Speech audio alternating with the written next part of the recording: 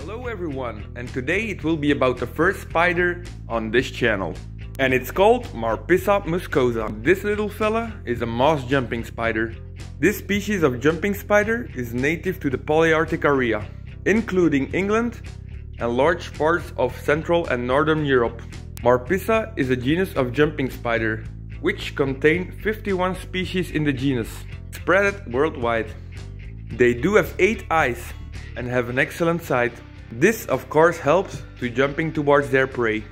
On average, the size of a female ranges from between 8 and 14 millimeters. Males are tinier and the sizes ranges between 6 to 8 millimeters. The colors of this species are more like grey to brown, and they do have a furry appearance and a flattened shape.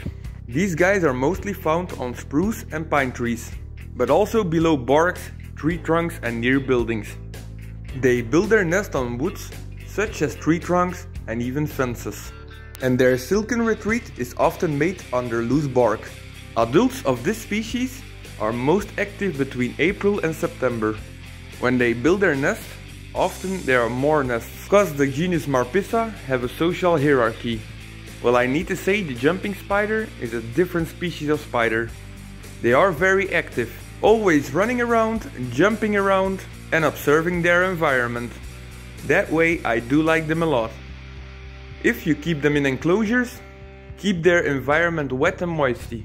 Because if the jumping spider's abdomen is shrinking, that means it's thirsty. But hey, this is the end of the video. Thanks for watching, hope you enjoyed. Don't forget to like and subscribe, and I see you next time. Bye bye buggers.